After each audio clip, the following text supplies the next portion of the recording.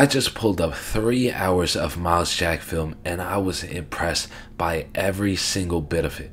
See, I don't know why people don't think he's the same dude when he was dominating in 2017 when the Jags were making a playoff push, but he's the same dude that he was in 2017. I mean, he's fast, explosive, can fly sideline to sideline, takes on contact very well. I mean, the only thing that I can really think of is maybe he got a different haircut, but that's about it. See, Myles Jack is just such a smart player, and it shows on film. Like I said, I just watched so much of his film to the point where it's like you could see that he just understands the game better than everybody else, and he's instantly gonna come in and have a field day with Brian Flores, and I can't wait to watch it. And of course, you pair that up with the fact that you already have one of the best D-lines in the league, TJ Watt, Stephon Tuitt, Cam Hayward, Tyson Alualu, Alex Highsmith, and now suddenly that creates a lot more opportunity for a guy like Myles Jack, who should have been in the Pro Bowl, but of course he played for the Jags, and the Pro Bowl is a popularity contest and it's not based on who watches film.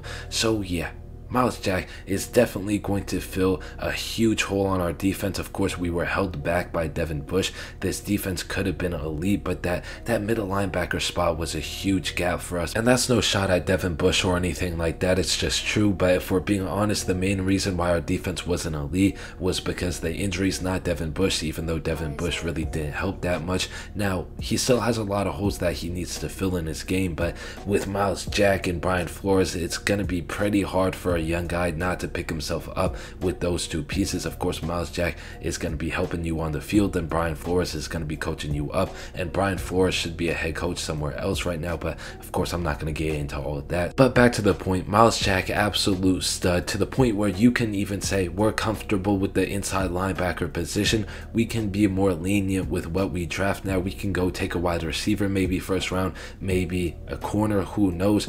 But I think that if we get Chad Muma or Darian Beavers, that can make us even more dangerous on defense. So watch out, because we still have the draft. Anyway, hope you all enjoyed this video, and that's it for me on this one. Peace.